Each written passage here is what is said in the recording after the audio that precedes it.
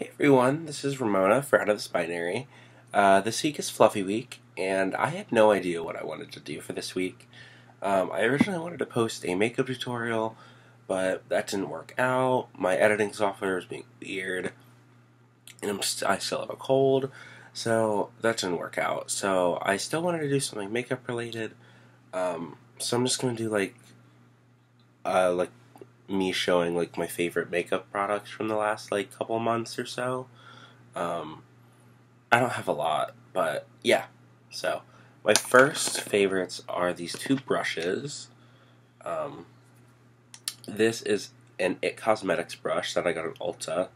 It is the Airbrush Angled Shadow Crease number 117.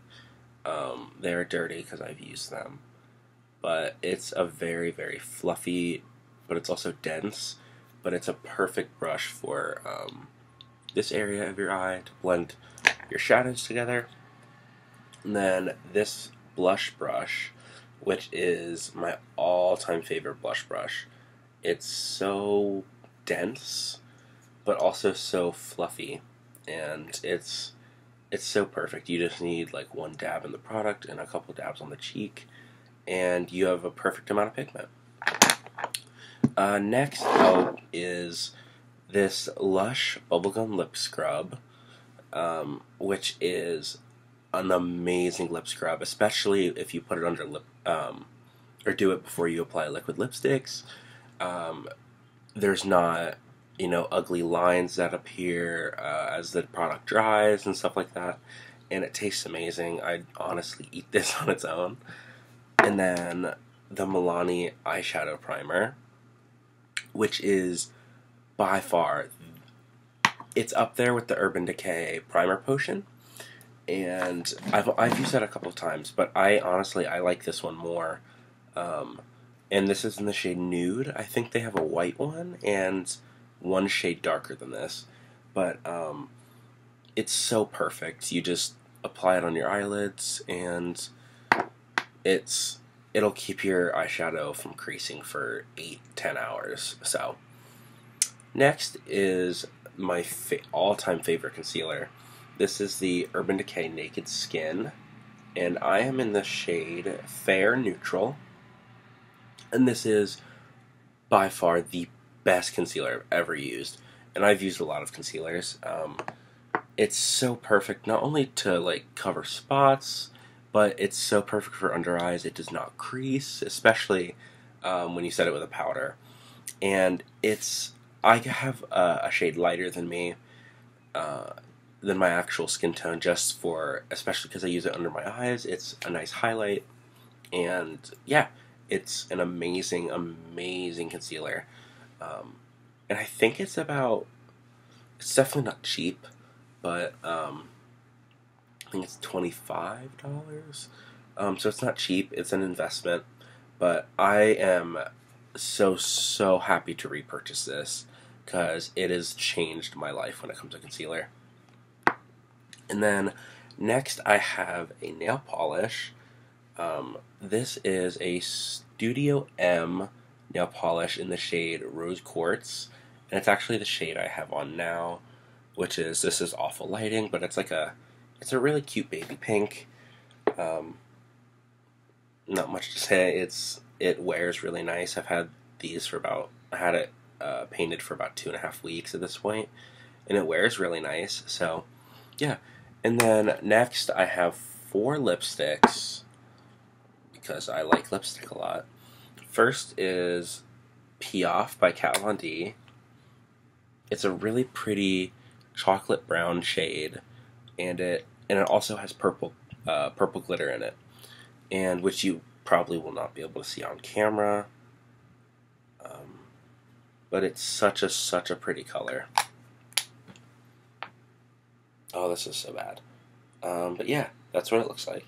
It's so pretty. I wore it all the time during fall, and I'm still gonna wear it during spring and summer. And then my next lipstick, this is Matte Temper by Urban Decay. The one thing I do not like about the Urban Decay lipsticks is I hate the applicator. I don't like the slant tip. I prefer the regular like bullet where it's kind of pointy. But this is a really pretty, kind of like a red orange, but it's so pretty. I'm definitely going to wear it a lot during summer. And then this is the NYX Liquid Suede Lipstick in Sandstorm. And I've heard this is a very close dupe for Jeffree Star's Posh Spice, which is the shade I want the most from Jeffree Star. But I also love this formula. This formula is incredible. It doesn't dry out my lips. It's this one. It's like a cool toned brown. It looks a lot warmer just because of my lamp, but it's so pretty. And I love how it looks on me as well. And then the last liquid lipstick I have is the NYX Lip Lingerie. This is in the shade Honeymoon. And this is definitely more of a matte lipstick. It definitely dries down matte. There's no transfer. And they are very drying, but I use a balm underneath, and it keeps me okay for the day, usually. It is this color right here. And it's a lot, I would say it's also a cool toned brown, but it's cool. It's cooler toned than Sandstorm by NYX, because that is definitely a lot warmer. It has more orange in it and pink in it, and this one is just very cool. So yeah, and then on to my last product, which is the Too Faced Sweet Peach palette. I got this in the mail a couple of weeks ago. This is my all-time favorite palette at this point. I also have the Too Faced Chocolate Bonbons palette, which I also do really love. But the Sweet Peach palette is something else. It's just, I've used almost every shade besides, I think